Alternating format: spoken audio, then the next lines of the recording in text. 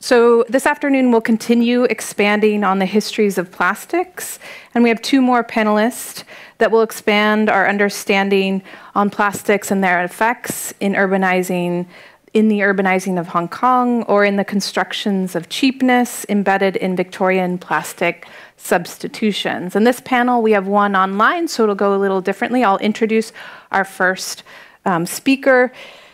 Take a little pause. We'll get the Zoom on, and then we'll start again with the second. So I'll start by introducing Hui Tse, who's the 2022 Curatorial Fellow at the Royal College of Art, and her talk today is Plastic Prosperity in Growing Hong Kong. And Hui is a social art historian with degrees from UCL and the University of Amsterdam. And her dissertation really focused on contemporary museum collecting practices in relation to art, history, and design collections.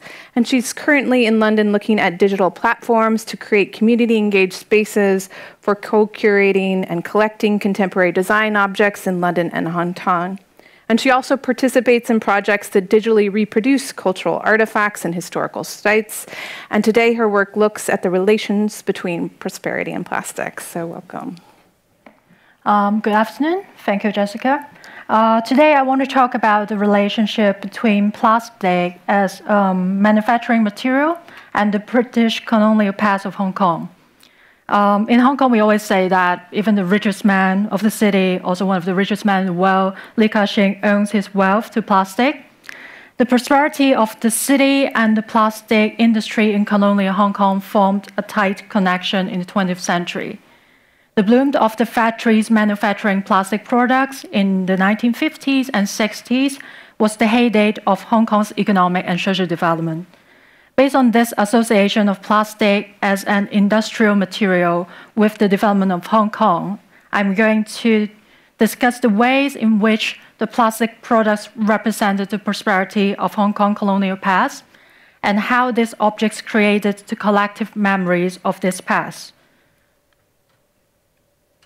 I will also refer to some of these plastic objects produced by Hong Kong companies in the M+ Museum collection, and show why these objects are important for recalling local memories about the prosperity of the city in the past. First, I think it could be useful to contextualize this growth of the Hong Kong plastic industry a little bit.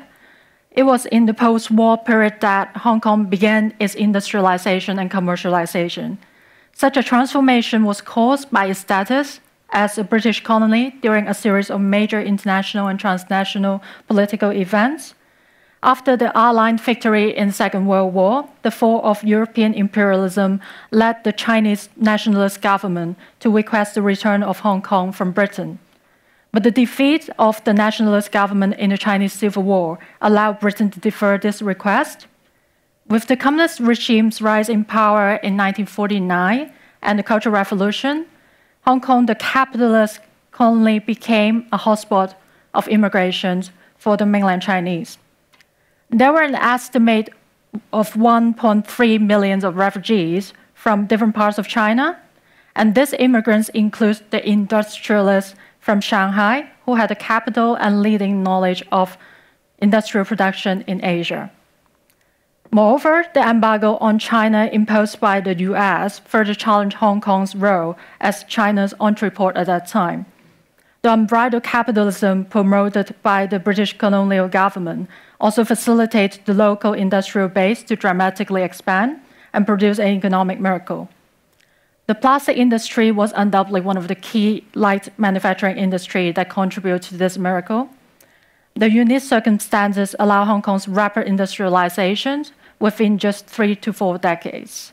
As you can see here, the changes is exactly the same place, but within this around 4 decades, that's how the harbourfronts become after that. So to valorize the industrial heritage of Hong Kong, Maggie Leung and Dietrich Suai proposed a rethinking of the Eurocentric notion of industrial heritage. They call for stretching the existing cultural heritage concept and developing more inclusive and dynamic context-sensitive approaches. Specifically about the heritage, like the industrial heritage in Hong Kong, They emphasize on the importance of appreciating the multiplicity of the heritage itself. The city's identity was represented by the different stories and cultures of the diverse local communities who contribute to the industrial and economic prosperity. In other words, to understand the significance of the plastic industrial objects to the local culture and memories, we must look from a local perspective and examine how the experiences related to these objects defined the identity of Hong Kong during its post-war colonial period. So the development of the light manufacturing industry in Hong Kong began with the import of foreign technologies and industrial knowledge through the existing network of the Shanghai industrialists, as I just mentioned. Cliff Sung, the current chairman and the son of the founder of Kit Him Metal and Plastic Factory, said it was with the assistance from Europe that the industrial and technological capability of Hong Kong advanced at that time. This includes not only the import of European plastic making machines, but also the knowledge of repair and development of more efficient production technology. Kenneth Tang, the current chairman of Kaida Industrial Company, also based in Hong Kong, recalled that when they're molding the plastic, the mold, after long-term use, will have cracks. So they would usually send it back to the US for repairment, but it would take more than a year. To sustain the production of their company, they start expanding itself and begins to produce the plastic molds themselves by learning from the Western plastic mold making technology. Apart from manufacturing the products, the plastic products in the small-scale, labor-intensive factories, another characteristic of Hong Kong plastic production was its residential production sites. The density of Hong Kong plastic production was intertwined with the social and urban processes. As I mentioned earlier, the large influx of mainland Chinese immigrants had provided a large supply of cheap labor, which include child labor, female outworkers, and undocumented immigrants. From a process-oriented perspective and perhaps like cost and benefit perspective, this low-skilled yet low-cost labor offer favorable conditions for manufacturing light consumer goods like plastic toys, flowers, and daily utensils. Many factories at that time subcontracted simple painting, sewing, and assembling tasks that require no help or machine to hundreds of thousands of local individuals and households. The willingness to spend their time on taking this subcontract, plastic making tasks at home, was partly due to the unpleasant living condition at that time, as you can see here, the squatter next to the factory. And also, partly because of this mentality of making some extra money. So Feng Jishun, a retired medical pathologist and crime writer, in his memoir talked about the mindset of earning some extra money for the family. Living in the squatter village in Diamond Hill in the 1950s, he described the reason why he would take teenage summer jobs as a domestic piece worker in the plastic flower industry. He said that it was just this very idea of having some extra cash that motivated him to work during his summer holidays. He knew that it was not to make his family rich, but to improve their living conditions in whatever way he could. The former colonial governor of the city, Alexander Grantham, labeled this mindset of earning extra money as the hardworking nature of Chinese, which of course was not limited to only the male workers. Shelley Zay, a Hong Kong-born American contemporary artist, also talked about her own experience as a woman worker in the plastic flower industry. Before the colonial government subsidized primary and secondary education, many low-income families in Hong Kong worked in the plastic and garment industries or took subcontracted tasks from the factories to make extra money for their living. A division of labor then emerged with a majority of female workers working in the plastic flower factories because women were regarded as more skillful at manual craft work and delicate manual assembly. The experience of manufacturing plastic products of these young workers the time and energy they spend on making plastic products, as well as the presence of plastic making at their home, as you can see here. These are not factory at all. It's just like a shops nearby a village that waiting for people to pick up their orders, like from the factories. So all this contributed to the stories of how Hong Kong became a prosperous industrial city at that time. Certainly behind all this experience, there was also the British colonial government's policy of accepting a large number of Chinese immigrants before planning on how to support this huge growth of population with social security and benefits. Other than the experiences of being part of the plastic manufacturing process, the experiences of using and consuming various locally produced plastic products also contribute to the memories about the prosperity of Hong Kong plastic industry. Jessica Leung, the current brand development director and the granddaughter of the founder of Star Industrial Corporation, explained how the company evolved from a small brand specialized in producing brushes to an enterprise producing a wide variety of plastic household products in the 50s. The most known brand of the company was the Red A brand, which was familiar and popular among the local Hong Kong families for their cheap household items. In the M+ collection, however, there are also 16 items of a particular series. These are some of the items called the Plastic Crystal series of the Red A brand. About the development of this product series, Leung explained the inspiration came from the fashionable, expensive glass products in the 60s. So her father created a cheaper alternative with plastics and tested it in the local market before exporting it to other countries. A major event for the Red A brand to open up new export market was the Hong Kong Brands and Products Exposition. The exposition was inaugurated in the 1930s as the first Chinese product exhibition organized by the Chinese Manufacturers Association of Hong Kong in Singapore in order to explore the Southeast Asian market. With the growing popularity of Hong Kong industrial products, the association started staging the exhibition locally to promote Hong Kong factories and industrial production. The exposition offered foreign and local businesses to network with each other and promote Hong Kong industrial products to the overseas and local consumers. The growth of the plastic product export to the foreign market through this event then turned Made in Hong Kong into a brand.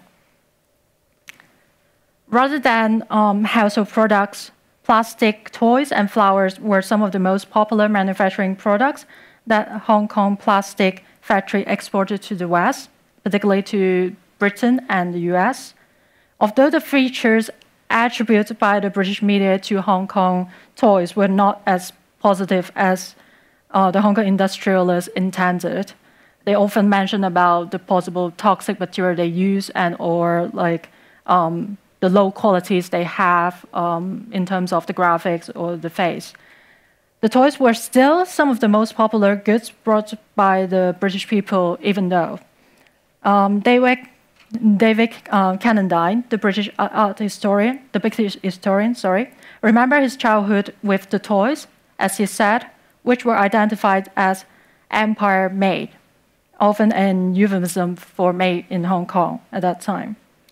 During the Cold War, the US supported British imperial claim with Hong Kong as a base for monitoring the Communist China. The US government set up its largest consulate in Hong Kong and enhanced its trade engagement with Hong Kong factories.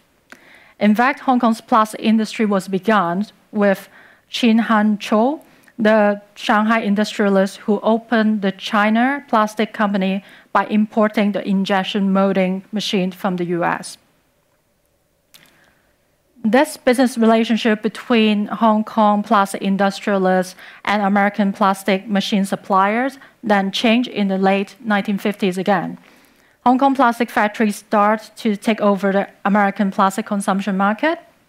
By 1958, 99% of Hong Kong produced plastic flowers were exported to the US.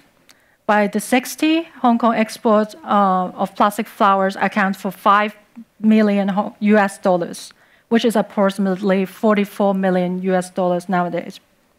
This prosperity of plastic flower manufacturing and export could bring us back to Li Ka-shing, as you can see him here, when he was young, the Hong Kong tycoon who started his business empire with a plastic flower factory. In a Bloomberg television interview in 2016, when he was announcing his retirement, he mentioned that he bought a copy of an American trade magazine called Modern Plastic at that time, every month to keep himself updated with the latest plastic making technologies and products. So as a conclusion of my discussion today, the interconnection between the Hong Kong manufacturing industry and its products were complex, certainly, because of how it relates to Hong Kong people, not just to the industrialists, but as I show you, some of the situations like people are making plastic goods at home. So it's connected to Hong Kong people of different social class from different Chinese origins. So looking at the plastic objects collected by the M+ Museum, I think this object could serve as a good starting point for the museum to diversify the stories about the local cultural identity and industrial heritage. But as I mentioned, Maggie Leung and Dietrich Suwai also suggest that the relevant stakeholders in the preservation of this local heritage are extremely diverse. There are still plenty of engagement opportunities that a local museum like M+ could use to localize the knowledge about the Made in Hong Kong brand. To end my presentation, I want to end it with this quotation from, again, Jessica Leung, the granddaughter of the founder of Star Industrial Corporation, talking about the human touch of all these plastic products produced in the 50s and 60s. Thank you.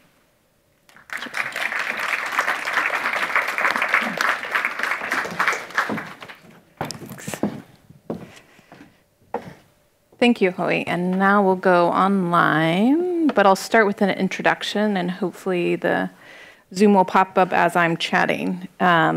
So today we have Amy Woodson-Bolton next, who is a professor of British and Irish history and past chair of the Department of History at Loyola Marymount in Los Angeles, California. We're switching places. I'm normally in LA. So today her talk is Design Plasticity Before Plastic, Victorian Substitutions, Truth to Materials, and the Deceptions of Cheapness. Amy is widely published, including the book Transformative Beauty, Art Museums, Industrial Britain from Stanford University Press, and she's currently working on a book-length study of 19th century anthropology and the social role of supposed primitive art, tentatively titled Explaining Art, Nature, Authentic Culture, and the Search for Origins in the Age of Empire. So welcome, Amy. Can you hear us? You're on whenever you're ready. I think you're muted. There you go. Can you hear me? Yes, you're all set. Thank you so much. And again, I just want to thank all the people behind the scenes who've made it possible for us to join in a hybrid way. Sorry, that was a necessary little cat walk by. It's really fantastic to be able to join you from Santa Monica, where I am on Gabrielino Tongva lands.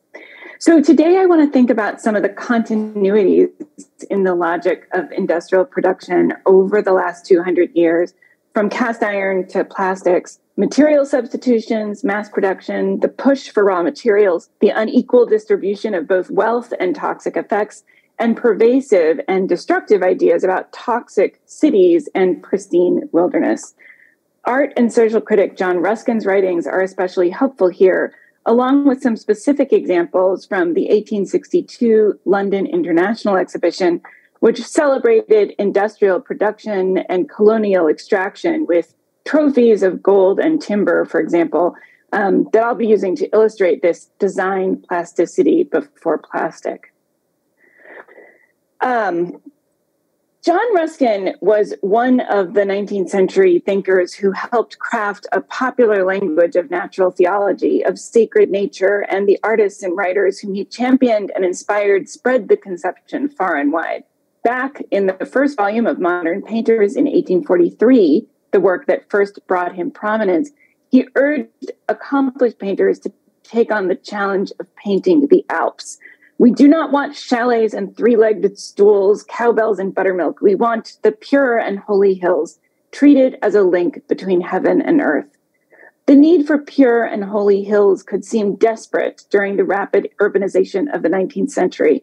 Reformers in multiple industrializing countries set aside areas of particular beauty, organized trips from cities into the countryside, and set up institutions and infrastructure for bringing nature into cities. And even art museums found a justification this way. What historian Joachim Radkau calls the modern religion of nature fit hand in hand with nationalism and even with aspects of industrial development, as railroads could bring people more efficiently from cities into countryside escapes. The division between city and countryside, then as old as cities themselves, took on a new meaning, a new mass audience, and new technologies and symbolism in the 19th and 20th centuries. As urban pollution became a feature of modern life and leaders either moved out into leafy suburbs or moved industry out of leafy centers, the real and symbolic differences between industrial and natural became even starker. The legacies of slavery, colonialism, and segregation left these racialized as well as divided class, social class, and wealth. At the same time, however, Ruskin called attention in provocative ways.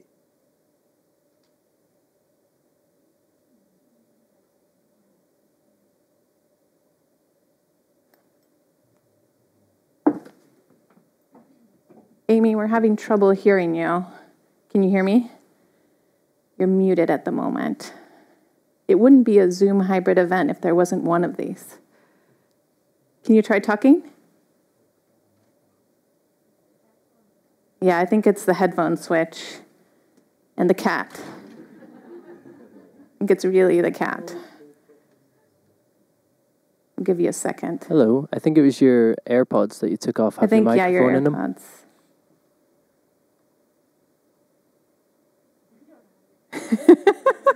We can only hear your lips, see your lips moving. We can't hear a word.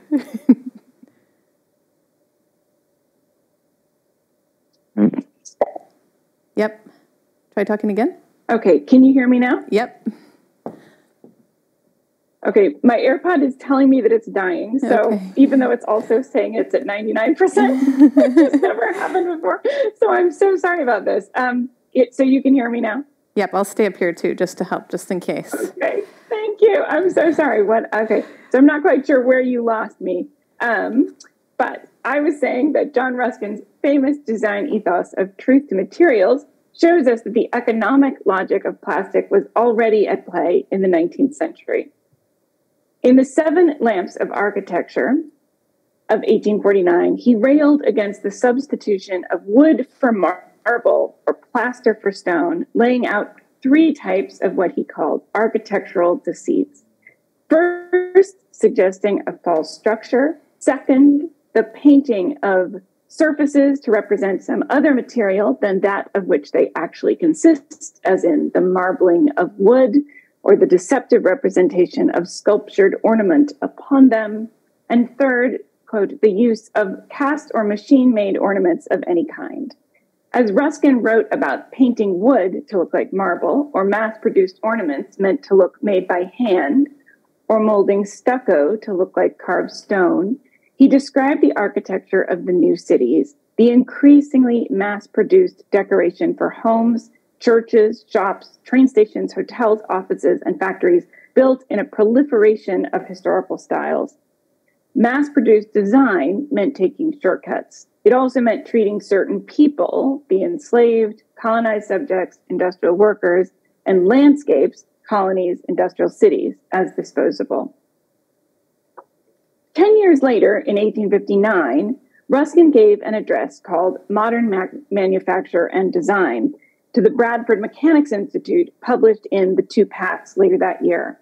This lecture raised questions closely connected to our own time and the plastic crisis, particularly in terms of the purpose and limitations on economic growth and the potential loss of any unchanged natural spaces.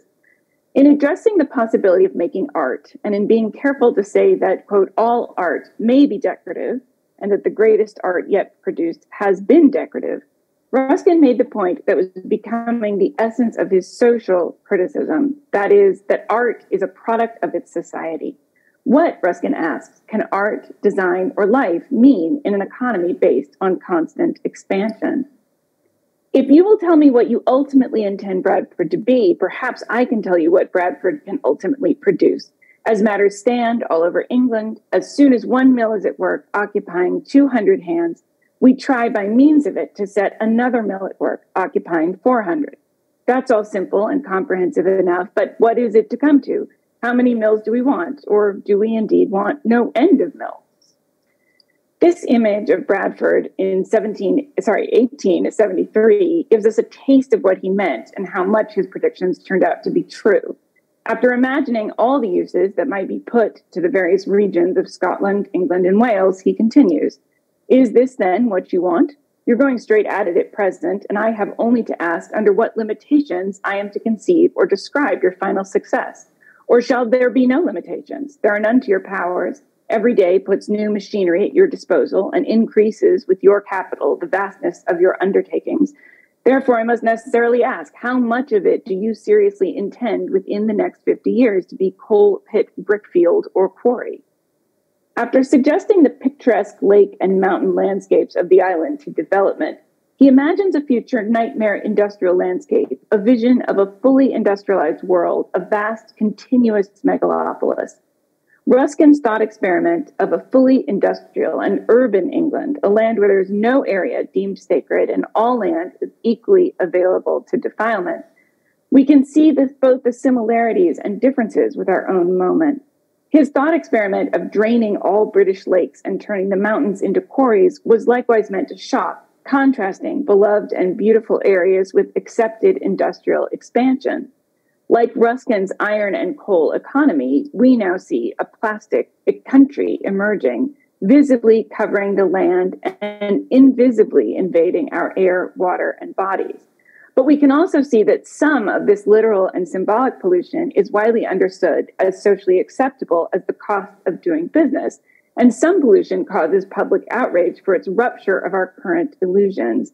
That is, if we are in positions of global North privilege, we imagine that we can outsource toxicity to others. Meanwhile, we can fantasize that there are still regions of the world outside human influence, wild and pure, and that a consumer economy built on exploitation and unlimited growth with little or no regulation can somehow confine the toxic effects and waste produced. That is, in the wealthy parts of the world, the dominant discourse establishes that there are meaningful differences between a national park and a landfill, and between the people in those spaces. In thinking about the theme of today's conference, and as Professor Lebrun and others have taught us, we can see plastic pollution as a demarcation of colonial geographies. There are many, many examples of 19th century design that could illustrate design plasticity and the logic of deceptive materials and material substitutions. Here are just a few from the 1862 International Exhibition in London. For instance, these artificial stone garden ornaments. The 1862 catalog also has many examples of what you see here, an illustration of a carton-pierre, enrichment for architectural purposes. Carton-pierre was paper, pulp, resin, and glue molded to resemble wood, stone, or marble, an excellent option for cheap, quickly made new suburbs.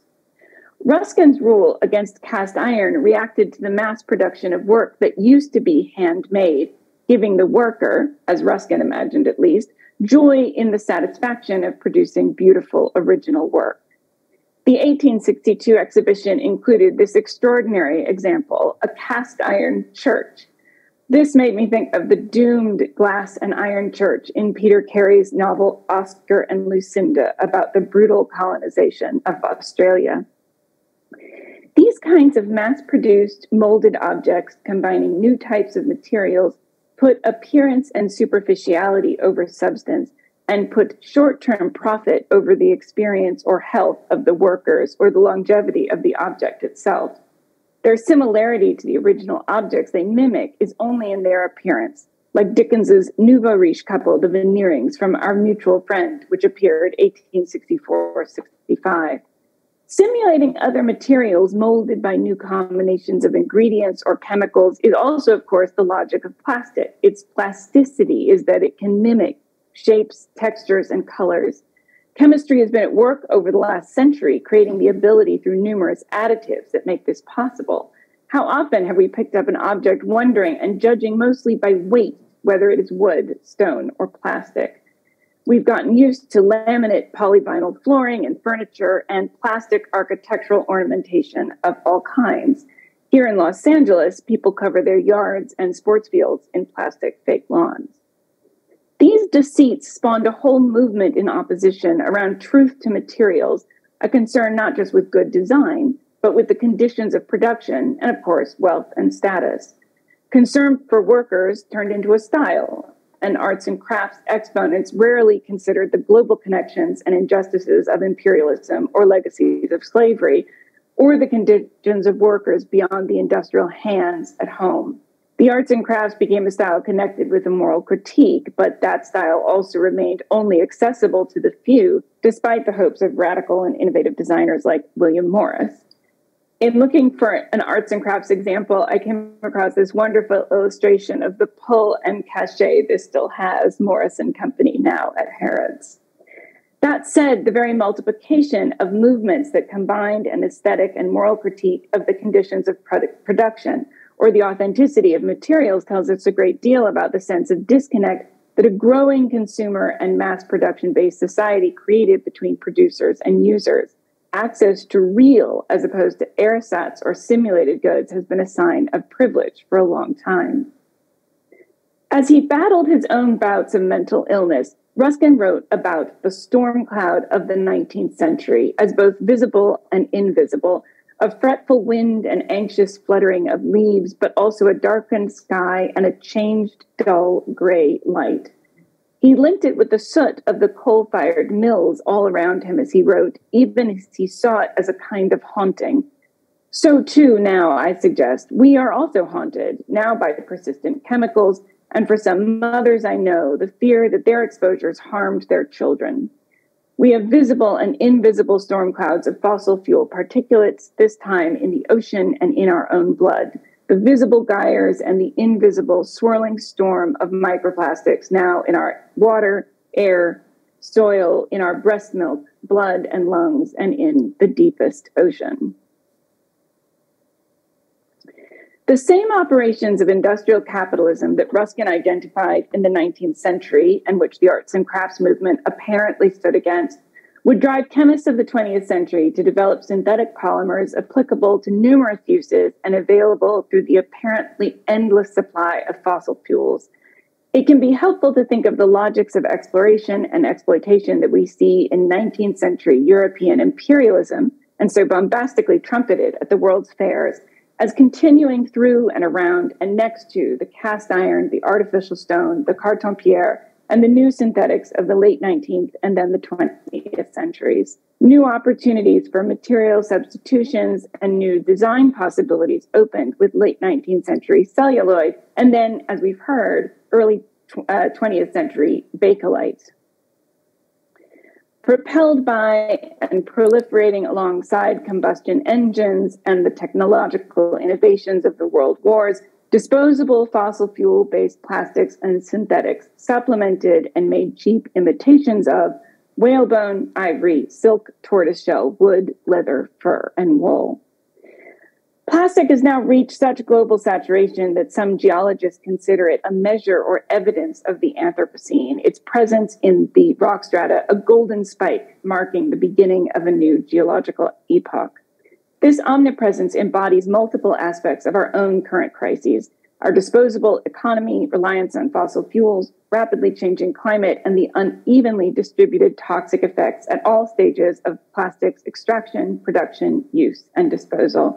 These negative externalities fall along historically constructed, racialized lines of inequality, and such disparities continue to make plastic seem deceptively inexpensive. Hailed for its cheapness and its adaptability to extraordinarily varied uses, plastic is the perfected logic of industrial capitalism, its triumph, and as we're increasingly aware, its toxic trap. Thanks so much. Great. We'll see if we can master this Q&A online. Amy, just holler if you can see us or if you can't, but wave if you have any issues, okay? Otherwise, I have no idea. Okay. So thanks both, Hoey and Amy, for really, I think, pulling to charge these questions that design histories really reach into issues of labor or exposure, and that art, architecture, and design histories are not a part of, but a part not apart from, but a part of colonial geographies.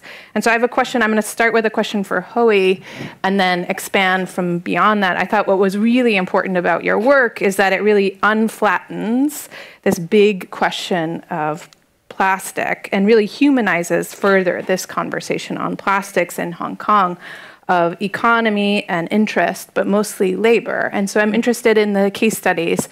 I think so often plastic is depicted in these humanless environments beyond the extraction zone and sacrifice cities that we know of. But the case that you have in the 1950s and 60s where plastic comes home in terms of labor and painting, I want to hear a little bit more about how that is an exceptional case in Hong Kong or how you see it relating and what are those stories? How did you recuperate the sort of painting objects at home? I think just it's such a different story than we hear. I think for me, the first time I heard about that was from my parents. So they were born in the 50s, 60s, and when they talk about when they're kids, they are very poor because basically most of the immigrants from mainland China, they had nothing when they came to Hong Kong. So it's also the era of the baby boomers, so they have 7, 8 children to feed, like my grandparents. So most of the time, I remember like my mother talk about her older sister might work in one of the plastic flower factories, and then they will have like large orders from the US, from the Britain all the time. So how this kind of small factories can cope with all these orders is to ask around, basically, as simple as that. It's like, for example, my aunts will say, like, yeah, maybe I just bring up, I don't know how many pounds or like kilos of plastic flower material back home. And say that, like, my mom at that time could be 5 years old, 6 years old. It was like, okay, we just do it at home. After I left work, we came back, I teach you how to do it, and we start sewing all these plastic flower petals together at home before and after dinner, something like that. So that's how I start learning about all these kind of stories. And I think, as Jessica just said, it's so different perhaps from what we think about plastic nowadays. We think about the factories, we think about all these mechanical actions, which were done by human at that time in Hong Kong because of how small the city itself was. I mean, right now it's not much bigger, but at the time it's even smaller before all this land reclamation. And it has been like an issue for Hong Kong forever because when we think about industrial like facilities, thinking about large scale, but for Hong Kong itself, it doesn't have that land resources to do it. So at that time, it became all this kind of manual labor at home and homemaking plastic products happen. Yeah. Great, thanks. And I'll ask a question of Amy. Can you hear me? No. Yes. Okay, just making sure. To sort of expand on that industrial question, that really the work that you presented brings forth this question of Bradford and the effects of industrialization, not just plastics as like a monolith, but the replacement and production writ large, much bigger, right? So this process of industrialization being implicated in about a larger project of production and industrialization was really a part of a larger problem. Like plastics is one part, but project processes in steel, cast iron, and beyond, just sort of the replication and production of more products at faster speeds. And so I'm interested in just how you think this fits in the plastics conversation. Is it just one part of a larger critique of industrialization or something beyond that? Yeah, I love that. I mean, I think for me, one of the things that I love about, I mean, Ruskin is very problematic in many ways, but one of the things he does show us is this conversation over economic growth. And I think you really see that in the speech he gave to Bradford, right? When he's talking about, okay, so the goal seems to be you have 1 mill, then you have 200, then you have 400. Like, where does it stop? And why are we, like, what is the point of it? Like, what are we aiming for? And I think that plastic, for me, is the perfect embodiment in its disposability. And in the fantasy, right, that you can use it and that there is a place you can dispose it to, of economic growth, of endless economic growth. And, you know, I think in the discipline of history and in economics right now and in the climate movement and we're in environmental justice spaces, people are, you know, talking about like how is it that economic growth has become the only way that we can conceive of being in the world? And this is absolutely, as people have said already, you know, this is settler colonial logic, that there's always somewhere else you can go. I mean, right now, the most extreme vision is, okay, well, we're done with Earth. We have to go to Mars. But these are connected ideas, right? That there is a place you can go. And that the goal is endless growth. So for me, plastic is part of that logic. And I think as somebody who specialized in the 19th century, but teaches really broadly, right? Like teaches modern global environmental history, 1500 to the present, you can see the operations of these logic. And they go back further. They go to colonization initially in the Americas. They go back to slavery. But I think we then see them in industry and plastic. Yeah, absolutely, Ghost. I'd love to open it up to the audience to make it a little bit more of a conversation. And also feel free to ask questions. I feel like the last panel got a little bit shortchanged, but as larger questions of what is art, architecture history, and design history's role in this larger question of the ethics of plastics.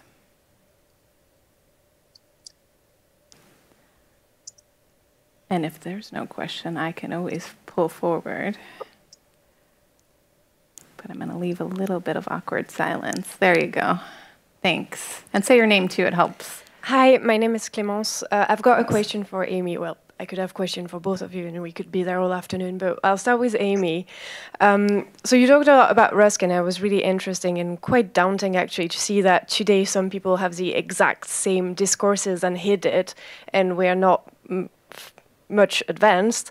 So I was mainly wondering how what he said was received at the time, what answer he got from Bradford or from other people that maybe made that, you know, it did not progress, or did he get some positive feedbacks as well?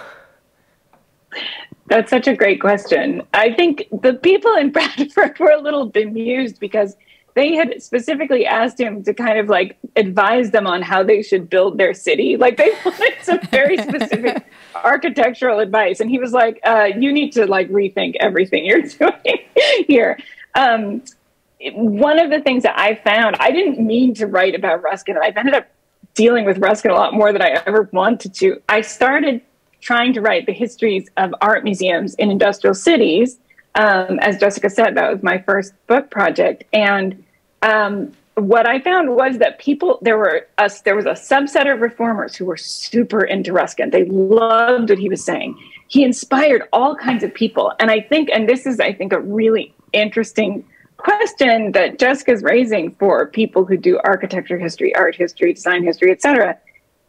The people took his ideas to mean we need to make the world more beautiful and we need support to support art. And so they started like building art museums in industrial cities and taking working people out to the countryside and, you know, kind of wanting to, like, a very liberal idea of like, we can reform at the edges. And Ruskin's response was like, you've totally misunderstood what I'm saying. I am against this entire system where, and this is nearly a quote, but he's like, where 1 out of every 1,000 people in Britain has a decent life. And he says, like, give people clean air, clean water, good housing, and then worry about art. Like, art can't happen in this system of radical inequality. So, you know, he became much more radical as he went on, whereas they kind of took his ideas as, oh, let's build a city art museum. Like, that's what we can do. So I think a lot of the issues are still really pertinent today. Structural change, not just beauty. Right. Right. Great. Another question there in the center. Thanks so much. Hello to both of you. What a fascinating talk about craftsmanship in a way, and changing the notion of what it is, what craftsmanship is. And I like the way that you, in a way, challenged us to rethink plastic 50s and 60s. And I just wondered whether you might want to say something about also beauty and Ruskin, but his notion of beauty in the dignity of labour. Yeah. I mean, I think the part of what's so interesting, actually, and thinking about the other talk and the way that plastic could be involved in and can be involved. And as we've heard, plastic can be a basis of art, and kind of what that means for the experience of the worker in terms of expression, right? Like, are the people sewing flowers, like, you know, is that a sense? I'd love to hear, like, did they have a sense of this is a creative endeavor? Did it have any kind of sense of creativity?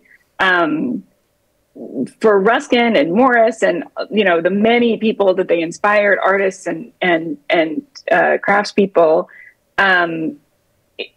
the essence of the critique was so much about not just the creation of beauty, but the experience of the worker, the experience of the artisan, their ability to express themselves. And the logic of something like cast iron is exactly that. You just have a mold and you just make many, many, many of them, right? This is mass production, as opposed, and you can treat the workers as disposable in doing that.